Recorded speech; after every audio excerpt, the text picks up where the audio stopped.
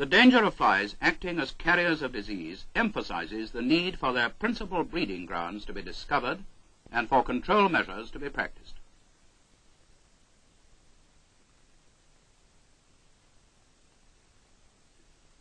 The fresh refuse, which is brought to the tip on the collection vehicle and deposited near the tip face, requires prompt attention.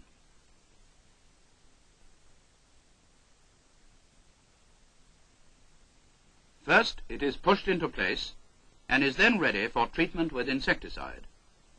Spraying should be carried out as soon as possible, otherwise the flies quickly make use of their opportunity to lay eggs.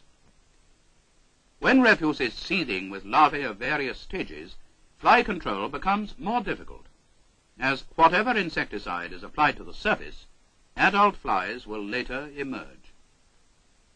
Regular spraying of all fresh refuse is essential. Power-driven sprayers are an advantage on tips with a large area to be covered, and they reduce the manual effort involved.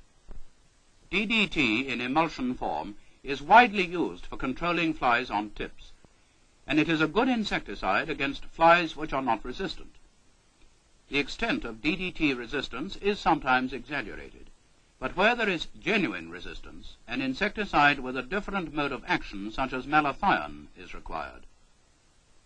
Bucket pump and knapsack sprayers are convenient for applying liquid insecticides, both as emulsions and wettable powders. Knapsack sprayers with polythene containers are light and have the added advantage that the amount of insecticide remaining can be seen at any time. Where water is not readily available at the tip, and where it cannot be brought there in a drum, insecticidal dusts may be used, although liquid sprays are generally preferable. For successful fly control, regular treatments at the recommended rates of dilution and application are vital, and fresh surfaces should not be left untreated.